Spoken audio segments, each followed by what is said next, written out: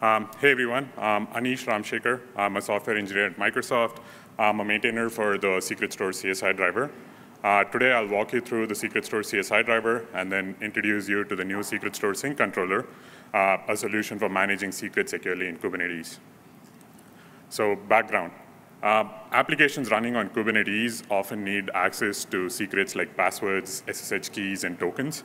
However, managing these secrets securely can be challenging if these secrets are actually stored in external secret stores.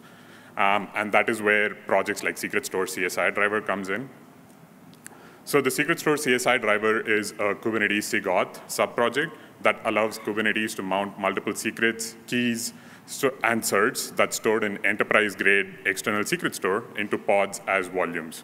So once the volume is attached, the data in it is mounted into the container's temporary file system. And as a storage driver, it provides a familiar file system mount experience to compute workloads. It's also pluggable, which means anyone can develop a provider for the Secret Store CSI driver.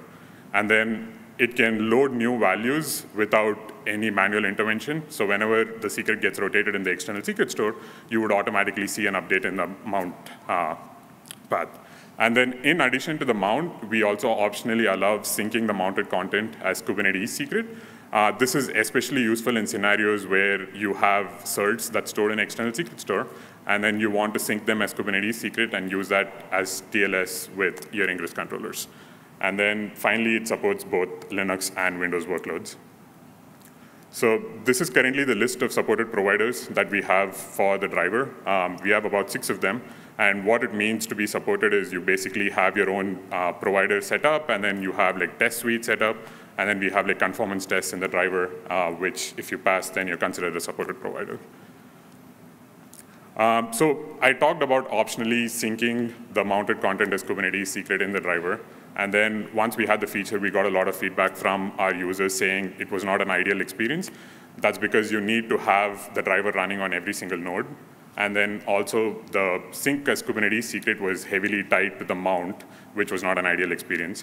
So we basically decoupled the controller from the driver, and that made that its own standalone project. So the sync controller is a new SIG Auth subproject. It decouples, it runs as a separate controller, and we have designed it in such a way that you can reuse the existing providers of the driver by packaging them as sidecars in the deployment. And then in terms of the features that the sync controller can offer, rather than running as a daemon set from the driver, now you basically just have a controller deployment packaged with sidecars.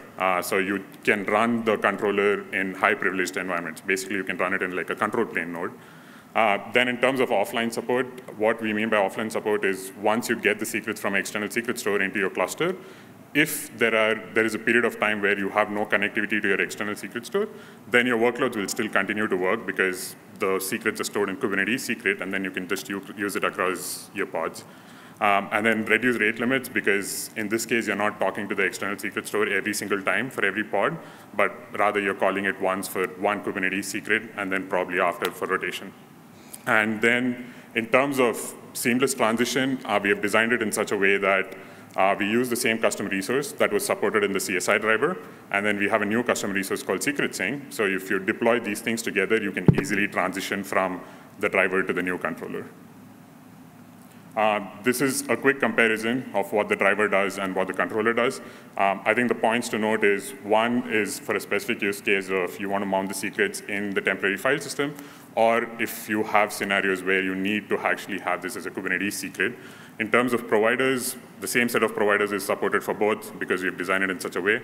And then in rotation, for the controller, the rotation support is work in progress, but for the driver, it's been stable for a while now. And then in terms of how it's run, the driver and the providers need to run as daemon sets on every single node because it's a node local process. But in case of the controller, it's just a deployment with 2 replicas. And then in terms of the offline support and rate limiting, the controller can support those better just because it's sync once and then use across different pods rather than having the daemon set talk to the external secret store every single time. So in terms of what we are working on in terms of next steps, for the driver, we are moving towards a CSI native rotation model, which will help us reduce the RBAC permissions out of the box. And then we are also adding caching enhancements for the driver. And then we're going to come up with a deprecation plan for the sync feature in the driver once the controller is stable. And for the controller, we are working towards the beta milestone. And then we're also enabling rotation support. We're adding metrics. And then we're also doing load testing to ensure that it can handle high load. And then as I wrap up, here are a few ways that you can actually get involved in the Secret Store project. You can join the Slack channel on the Kubernetes Slack. That's one way. And then we also have bi-weekly community meetings on Thursdays at 9 a.m. PST. And here are some of the resources for everything that I presented. So we have the driver, the controller, and the provider documentation for the supported providers. Thank you.